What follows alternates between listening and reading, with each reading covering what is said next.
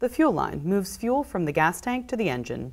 If your fuel line is cracked or damaged, fuel won't flow to the carburetor and the snowblower may not start. You can replace the fuel line using the steps in this video. Before you begin, siphon out the gas or run the snowblower until the tank is empty. Allow the engine to cool. Position the snowblower in a well-ventilated area. Wear work gloves to protect your hands. Pull the spark plug wire off the plug. Remove the mounting screws and pull the starter switch off the bracket. Let the starter switch hang by the electrical cord. Remove the key. Pull off the choke and throttle knobs.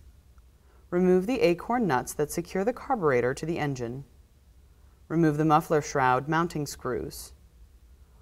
Work the engine shroud off the carburetor mounting studs, leaving the primer hose and breather hose connected.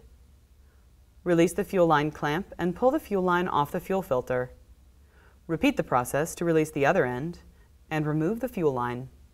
Connect the new fuel line on the tank and secure it with a fuel line clamp. Repeat the process to connect the other end. Pull off the muffler shroud before reinstalling the engine shroud. Remove the mounting bolts and pull off the belt cover. Remove the bolts from the red chute support bracket and pull the support bracket forward, releasing the control rod from the four-way control rod receiver. Remove the front muffler shroud mounting bolts. Release the wire control cables from the retainer clip and pull off the muffler shroud. Work the engine shroud into the engine.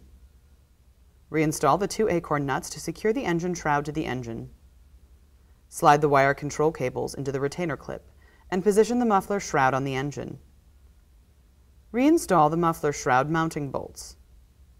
Push the control rod back into the four-way control rod receiver and line up the support bracket with the mounting holes. Reinstall the bolts in the red chute support bracket.